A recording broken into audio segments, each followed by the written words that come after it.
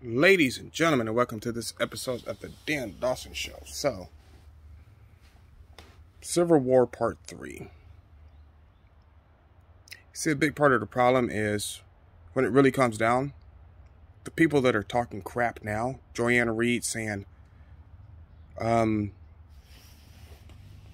Taliban, or the Republicans are worse than the Taliban, and the Republican wants to do to women what the Taliban did, and you can get on that news station and talk all the shit you want. You should be the first one against the wall. I'm just going to be honest about it. The first one. Might prevent a civil war, actually. You have Joy Behar comparing Republicans to the Taliban. You have Ilhan Omar.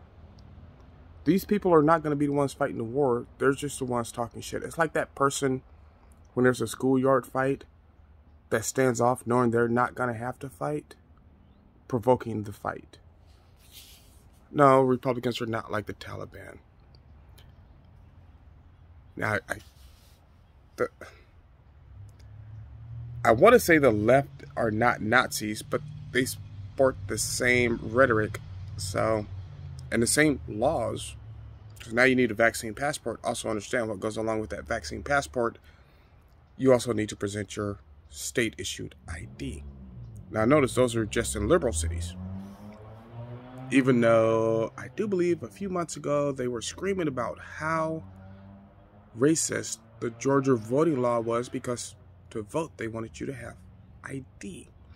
But now, to go into a restaurant, you need ID in liberal states. Isn't that ridiculous? Get out of these liberal states. Get out of these liberal cities.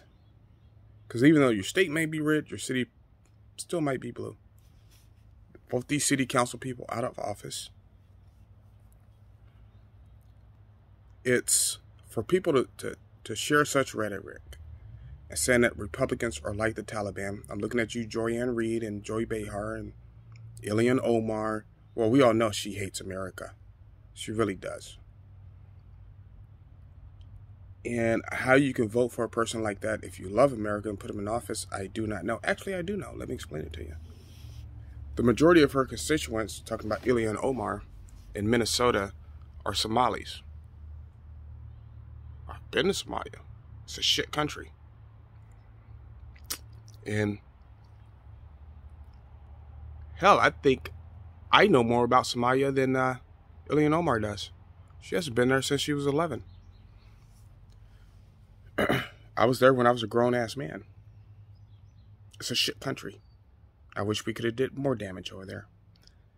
But to equate Republicans with the Taliban, you're asking for a war. And you're asking for a war with country boys. So you do understand the majority of your military is made up of country boys. It's just ridiculous. I sit here often and I ponder on it. Now I'm just free-flowing here and I'm sharing thoughts with you. I ponder on it. What do these people want? They stand to make a lot of money from a war. They're all backed by Bill Gates and all these other billionaires who believe in reducing the population. Even though they all have kids. Their kids have kids. They didn't believe in reducing the population when it came to their own genetic pool, but they believe in it in yours. Think about that. We're all nothing to them. Just a bunch of mice running around who they can experiment on and toy around with because they have the money to do so. I know this isn't a coherent thought or a coherent video because we live in incoherent times. I don't know what's going to happen. But I know this. I'm going to be prepared for it. I want you to get prepared for it. If you're a like-minded individual, get prepared. Get prepared. Stock up your food. Stock up your ammo. Because honestly, I think it may be coming down to that. Hell, I'm watching videos on TV of the Taliban flying our Blackhawks. And people are like, well, no, they don't have pilots and they can't. The helicopter pretty much flies itself. And they're flying them now. So what happens? We left fighter planes over there with armaments on them. So what happens when you get a squadron of fighter planes headed into New York to take down New York? Beats me. I know they won't hit the Texas with that bullshit, but what happens? We did it to ourselves. Well, not we. Biden did it to us. I just don't know, people. It's an incoherent video, and I'm so sorry. I'm so sorry. Because I'm trying to gather my thoughts, and I like to do it on video to share with you guys. But yeah, they're comparing conservatives to the Taliban. They compared the January 6th crap to Afghanistan. Really? You know what? When you're preaching rhetoric like that, because guess what? Rashida Tlaib, Ilhan Omar, Joy Behar, Joy Reid are not going to pay the consequences for it. It's the people that believe in it. So if you think your life is worth their rhetoric, go along with it. You know what? Let's make this part of the annoyance campaign. Send this to one of your liberal friends, one of your liberal family members. Don't argue with them. Let me do the argument for you. If you're willing to pay that price, think about it this, right? This goes out to the liberals. I used to be a union officer. I was the American Federation of State, County, Municipal Employees Secretary of the Year. At one point.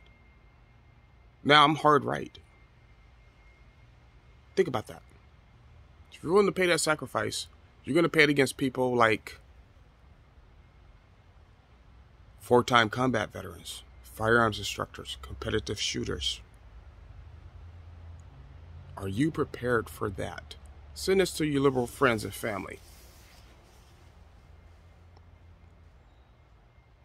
I just wanted to think about it for a minute, but it really, when I heard it a couple of days ago, it disturbed me, but I was in the midst of catching a flight back here to Washington so we can get the last of our stuff and get out of here.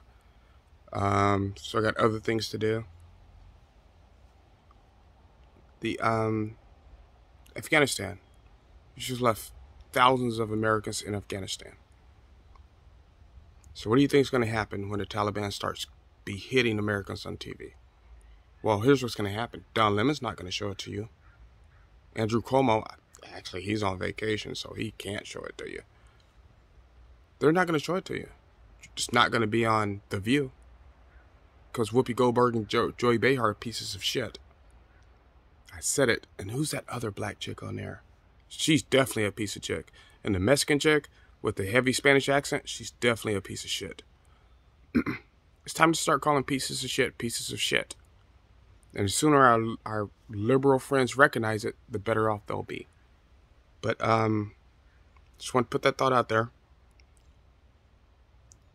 The left are full-blown Nazis. Only one way to deal with a Nazi.